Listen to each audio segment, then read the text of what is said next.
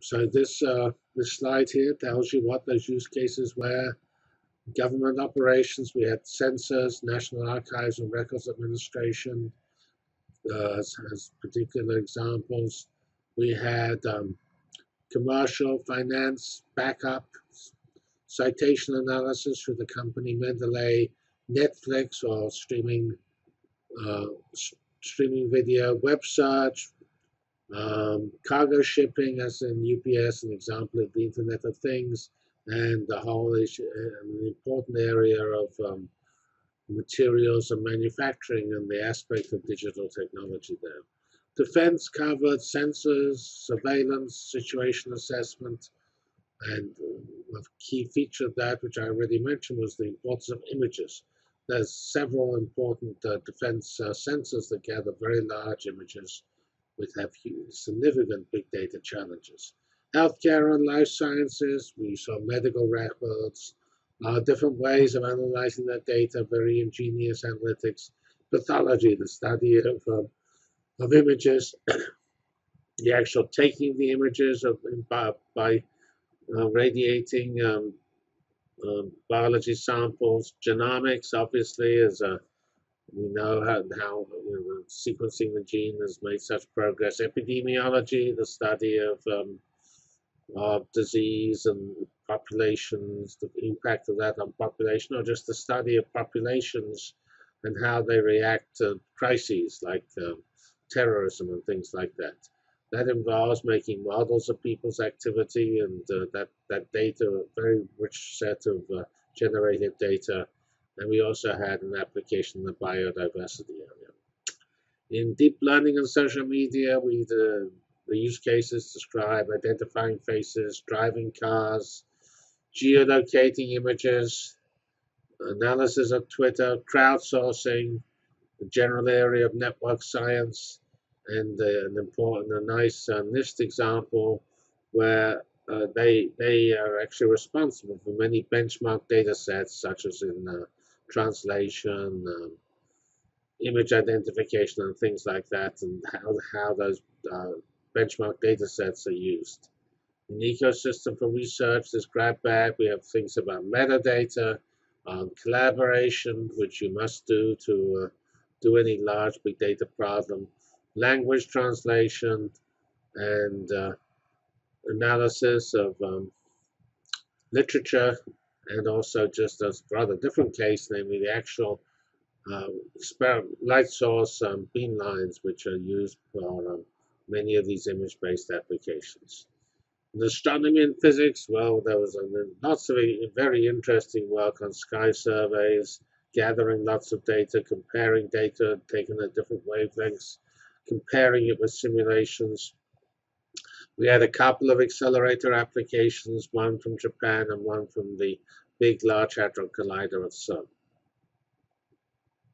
Earth, environmental, and polar science are noted for studying real three-dimensional manifestations, and that's done by scattering radar in the atmosphere to study the atmosphere, looking at data related to earthquakes, what happened after an earthquake, or what might be a signal of earthquakes, observing the ocean and the earth, looking at ice sheets to try to understand what's happening to the North and South Poles, mapping the Earth with radar, climate simulation. The data, big data, can come not just from observation, it can come from large computers.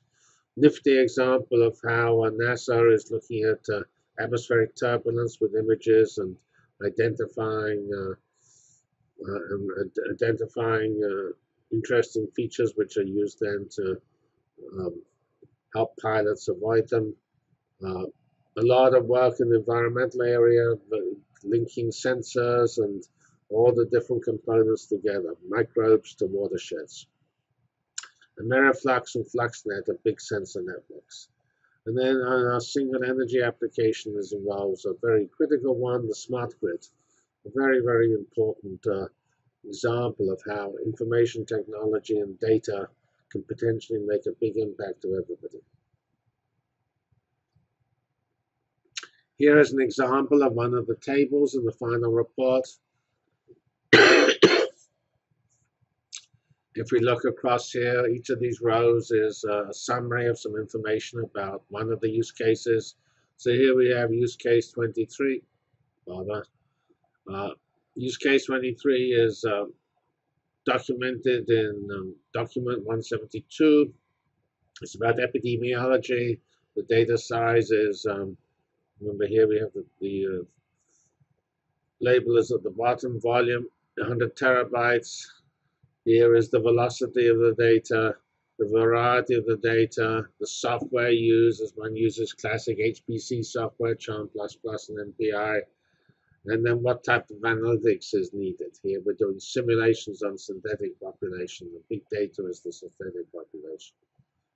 Here is a related population study, social contagion modeling of planning how to deal with terrorism or events like 9/11 and things like that. Biodiversity is well known to be an important issue. LifeWatch is a European project in that area, and so we have its properties here. It uses relational databases. So we had all sorts of technologies here, not just modern cloud technology, but also traditional technology, because you need there's no one solution to all problems. Here we have deep learning, which involves GPUs and high performance computing. And it has the particular application, say, designing a self-driving car by letting it learn from lots of images, could involve 100 million images.